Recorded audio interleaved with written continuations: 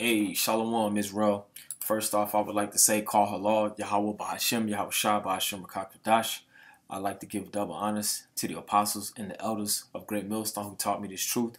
Also, I would like to say peace, blessings, and salutations to the hopeful elect, the Akim that's pushing this word in all sincerity and faith throughout the four corners of the earth. For the few sisters that watch and sincerely believe, Shalom to you as well. Just back in the spirit with another lesson, just exhortation for the body of sincere believers to just constantly always examine your mind and your thoughts, just to make sure that we're to the best of our ability, being men of integrity in all things, to hopefully receive the mercy, the tender mercies of David, being parts of the body in the house of David. But the point being made in this particular lesson is just to rule your spirit. Paul in the Romans the 7th chapter, he referenced a constant battle between the spirit and the flesh. But through Yahweh Shah, we're not constantly judged for the sins that are some punishable by death. Yahweh Shah's blood covers those things, but that's no excuse to willfully just go off against the Heavenly Father and His Son. We should be in the spirit, in our bodies, in our thought process, in every aspect of our life. We should be offending less in things that, separate us from the Heavenly Father. We should be trying to draw closer to the Lord. And brother's been pushing the whole aspect and vibe and concept of fear, which that's an important thing. That's the beginning of wisdom. That's how we begin to get closer acquainted with the Heavenly Father through His Son. But Lord willing, I'm going to just read some precepts, just going into ruling our spirit, all in the battle against this flesh, man, because it is a war. Not only are we going to war with these other demonic forces, but you're going to war, your spirit, that is, with your own flesh. But we always have to just be mindful of the victory that we have in Yahweh Shah ultimately. And we should just, to the best of our ability, just dig deeper as the days draw nigh for the return of our Lord. But before I ramble on too much, I'm going to go ahead and hit the scripture. This is Proverbs 25 and 28. It says, "He that hath no rule over his own spirit is like a city that is broken down and without walls." So the times that we're coming into, we always go into Isaiah 33 and 6. Knowledge and wisdom shall be the stability of thy times and strength of salvation. So in order to not be a city that's broken down and without walls, you're going to have to first and foremost have to be able to rule your spirit. You have to check yourself. That 2 Corinthians 13 and 5. Examine yourself whether ye be in the faith. That's a constant examination process day for day, because there's new things being presented to our spirit, especially here in the course of Great Babylon. All manner of perversion and wickedness, all different types of ideas, that if we get too caught up in those thoughts, we could be separated from the Heavenly Father in our spirit, to where we're not able to check our spirit. And that way we're giving heed to the flesh. That's the point being made. Every, person or every brother, namely, knows their self better than anybody else can know, except for the Heavenly Father. So you have to know what alignments and adjustments you have to make to increase in the spirit, that you'll be able to be a stable piece of the foundation of the house that's being built, But I'm going to go to another scripture, because the beauty of Yahweh Shah's sacrifice is that we're able to receive mercy. We're able to repent. We're able to ask for forgiveness if we're sincere. The scripture says, "Godly sorrow worketh repentance." It says, I'm going to read here in Galatians 5, and I'll start at the first verse. "Stand fast, therefore, in the liberty wherewith Hamashiach, Yahweh Shah, had made us free, and be not entangled again with the yoke of bondage." So that's a mouthful. I'm going to try to break it down a little bit. But it says, "Stand fast, therefore, in the liberty." And I wanted to go into that word "stand fast" in the Greek. It says, it's the G 47:39, stako in the Greek. It says to stand firm, to persevere. And I had a coach that told me that perseverance starts when any task gets difficult. And pursuant to Matthew the 7th chapter, following Yahweh Shai, that's the straight gate. That's a position of difficulty that we're going to have his level, or not his level, but we're going to have to get on our own levels of composure and just being able to rule our spirit in the times to come more so. It says, I'm going to continue to read these definitions. It says to stand firm, to persevere, to persist, to keep one standing. It says from the perfect sense or perfect tense of G2476 to be stationary. So that's key right there. I thought that's interesting. It says to be stationary, to be solid, pretty much. So it all starts with ruling your spirit, that you'll be able to stand fast or be found solid. It says, stand fast, therefore, in the liberty wherewith Yahweh Shai had made us free, and be not entangled again with the yoke of bondage. So through Yahweh Shai's sacrifice, through his blood, we do have liberty where we're not constantly or instantly judged for going off and breaking the laws. But I'll read this real quick. It says, matter of fact, I'm going to keep going and I'm going to get this actually. This is St. John 8:32. It says, and ye shall know the truth, and the truth shall make you free. So that's how we've been made free. That's how our mind and our spirit has been made free, through this truth, learning this truth, But there's requirements with understanding the truth. There's great responsibilities that come along with knowing the truth. That's why King Solomon said, as you increase in wisdom, your sorrows increase. But in order to get on a level of truth, it all starts through that fear of the Heavenly Father, and just being able to rule your spirit. But it's beautiful that we have liberty in Yahweh Shai. The truth does make our mind free. It says, and be not entangled again with the yoke of bondage. So we don't want to be entangled with the affairs of this world and the yoke of bondage, because the yoke of bondage is sin. Just because we've been given liberty and freedom, that's no excuse to just continue to just go off. And that's how it is going to illustrate it when you continue to read down throughout Galatians, the 5th chapter. But I'm going to jump down to the 13th verse. It says, for brethren, ye have been called unto liberty, only use not liberty for an occasion to the flesh, but by love serve one another. So just because we've been given freedom to understand this truth, to grow in the glory of Yahweh Shai through the work, through the ministry, through the sufferings and the adversities associated with following Yahweh Shai.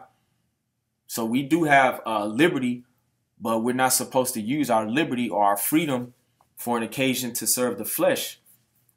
And love, that's how we serve one another, keeping the commandments.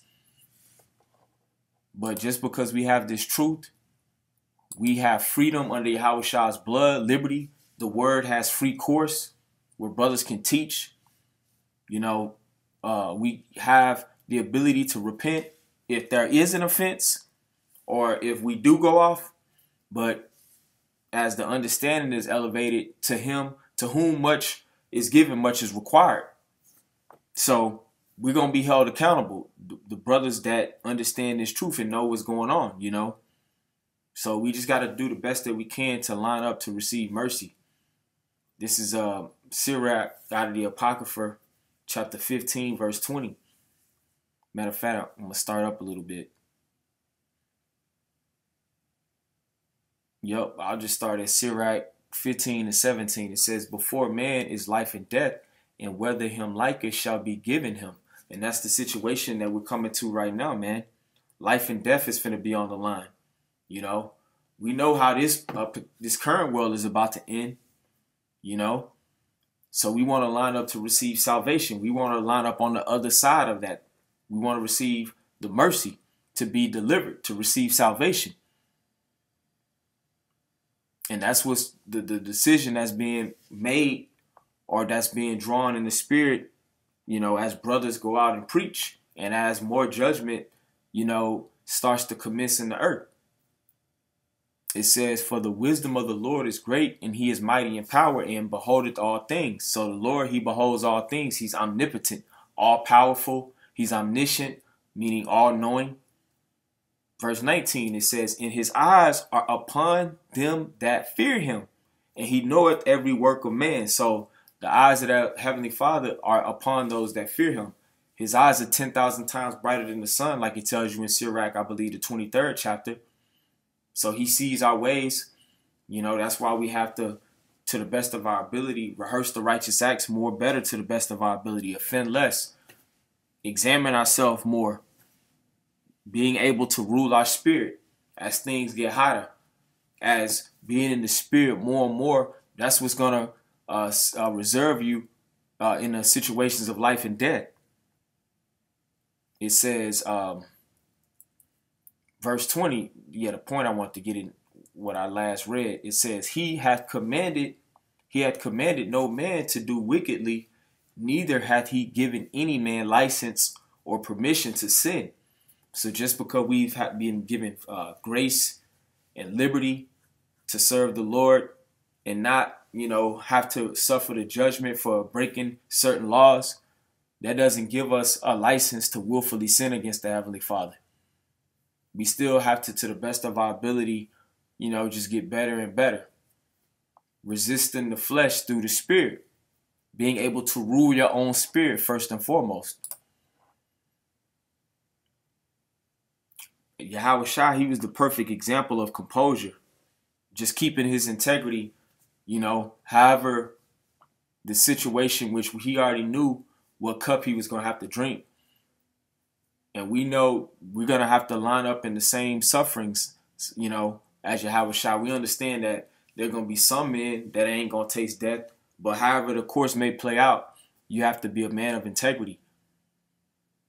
And just really just rise to the occasion and have that level of composure in your measurement, of course, as Yahweh Shai himself did.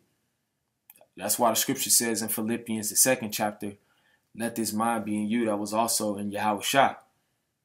But I'm going to read this real quick. This is Colossians 3:1.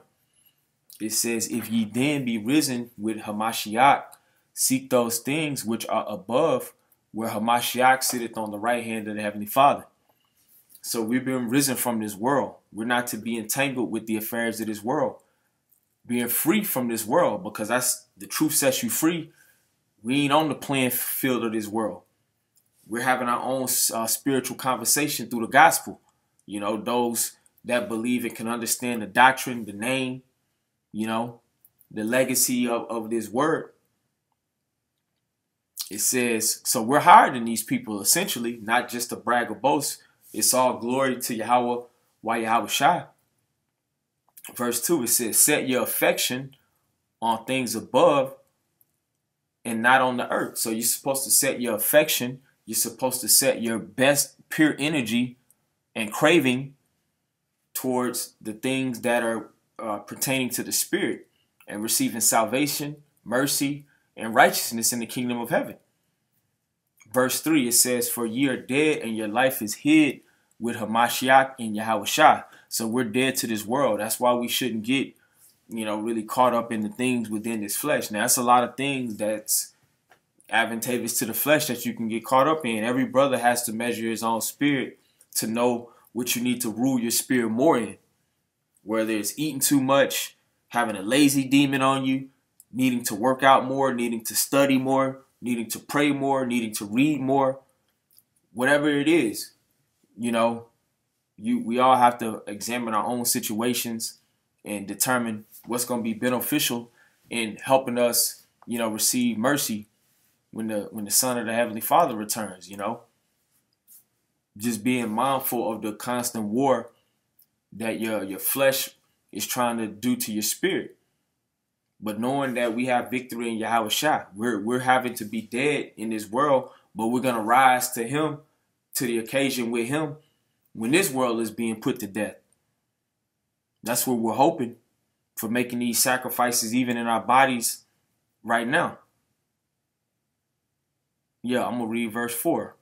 Colossians 3 and 4. When Hamashiach, who is our life, shall appear. So Yahweh Shah Hamashiach, this is our whole life, man. Promoting this gospel. Being in the spirit of brotherly love. Serving the Lord, man. It says, so when Yahweh Shah Hamashiach, who is our life, shall appear, then shall ye also appear with him in glory. So we're going to appear with the Lord in glory. He's going to receive his glory first, but we're going to be glorified as well, you know, for making our bodies a living sacrifice and standing so stiffly for the name of the only begotten Son of the Heavenly Father, Yahweh Shah. Just overcoming this flesh through the Spirit. Just that daily process of ruling your spirit more and more, getting you closer to the Lord, getting you prepared for his coming. That's the spirit, to the best of our ability, that we should, you know, try to be in. Matter of fact, I'm going to read verse 5. It says, mortify, and mortify means to put to death. It says, mortify, therefore, your members which are upon the earth: fornication, uncleanliness, inordinate affection, evil concupiscence, and covetousness, which is idolatry. So these are all the different elements of the flesh. These are the things that the flesh chiefly serves: fornication, uncleanness, inordinate affection, evil concupiscence, covetousness, idolatry. All of these things lead to idolatry and just rebellion mode against the Heavenly Father. Ultimately, you know, they don't please the spirit. Ultimately, the things that are pleasing to the flesh, they don't please the spirit. And we're trying to be upgraded in the spirit because we understand divine intervention through the spirit of Yahweh B'Shem Yahweh Shah is the requirement for us being removed out of this situation, out of the peril of our overthrow. So it's beautiful that we do have the liberty and the freedom to serve the Lord without our conscience being condemned when we do go off. But understand that there are requirements to our faith. There are expectations. And we just can't be willy-nilly. We have to be intentional in serving the Lord. And understanding that we're supposed to be in the spirit of being upgraded. So, Lord willing, this made sense and edified, you know, the body. I want to give all praises to Yahweh, Ba'ashem, Yahweh Shah, Ba'ashem, Kakadash. Double honors to the apostles and the elders of Great Millstone. Shalom, peace and blessings to the hopeful elect.